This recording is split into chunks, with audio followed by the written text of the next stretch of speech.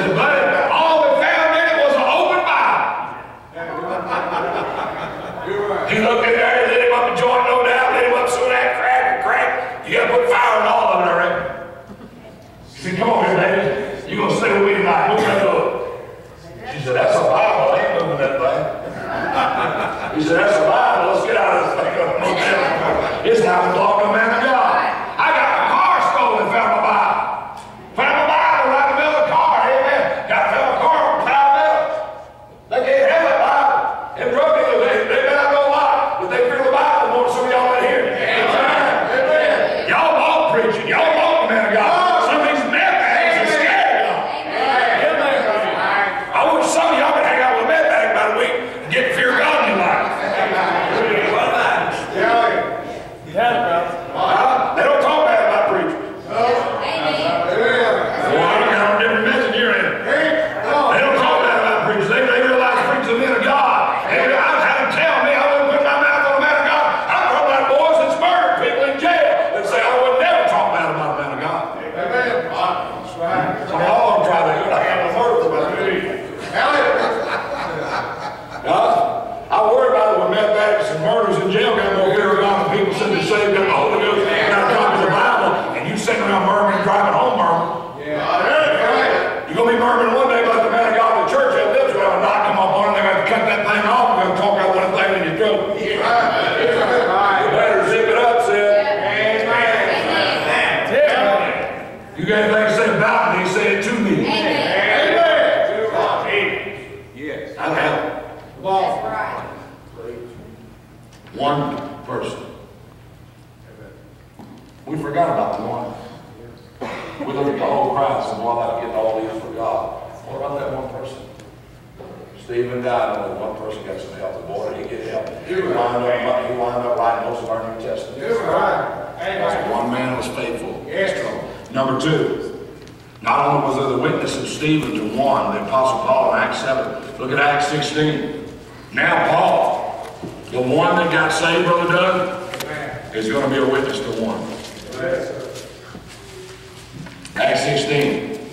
Look at verse 25 through 32. Y'all got time to read it. And at midnight, Paul and Silas prayed and sang praises unto God. And the prisoners heard them. And suddenly there was a great earthquake, so that the foundation of the prison was shaken. And immediately all the doors were opened, and everyone's bands were loosed. And the keeper of the prison, awakened out of his sleep, and seeing the prison doors open, he drew out his sword, and would have killed himself, supposing that the prisoners had been fled. But Paul cried with a loud voice, saying, Do thyself no harm, for we are all here. Then he called for a light, and sprang in, and came trembling, and fell down before Paul and Silas, and brought them out, and said, Sirs, got a question for you, he said. What must I do to be saved? And they said, Believe on the Lord Jesus Christ, and thou shalt be saved in thy house. Watch verse 32. And they spake unto him the word of the Lord, and to all that were in his house. He got saved that night. The forgotten ministry of one. Paul would have loved to see the whole jail got saved. But Brother Doug, as far as I know, no other prisoner got saved. No other prisoner got saved. What a disappointing statement to walk out and say, you mean God sent an earthquake and the greatest preacher or preachers that ever lived were there and only one puny little soul got saved? Well, initially his family got saved, but it wouldn't matter whether his family got saved or not. That's my point. God is concerned over ministering to one person, and God may have you in the place you're in for one person to hear what you've got to say about it. Hey, I'm glad Silas went up there saying to Paul, I wish I had a sword, I'd cut my head off. I'd kill myself. This will smite us too, all of us. I'm glad Paul went up there saying, do you have David Gibbs' number?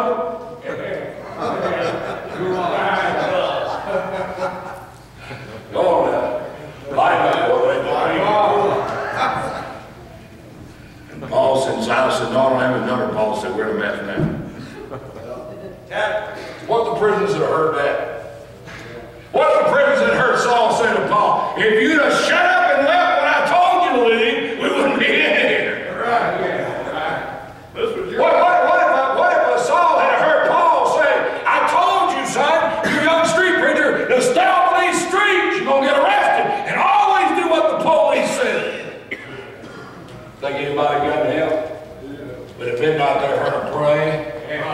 sang praise. They got more out of the earthquake, or the more out of the singing and praying than they did the earthquake. Amen. That singing and praying put more of the fear of God in them than the earthquake did. And one man got saved. Paul ain't complaining. Silas ain't complaining. Amen. Get back to the brethren and say, how many got saved that night? Well, just one. Initially, just one. Well, that wasn't too productive, was it? Yes, it was. We're forgetting about the ministry. You may be among the masses. You may be at the family reunion in the crowd. You may be uptown. And God lays on your heart to do one thing. And you say, boy, all these people are mock me and laugh at me. But what about the one? What about the one that God has providentially put there? That's right. I mean, we're at that concert, Brother Randy. I don't know, a few thousand. But who was there, you think, that God put there to hear the preacher? Can you imagine? I don't know what she sings, but can you imagine him in there trying to get in that concert with his wife, and all he can hear is the echoing voice of the man of God preaching that's going to get right with God and get back in church and serve the Lord and get out of here.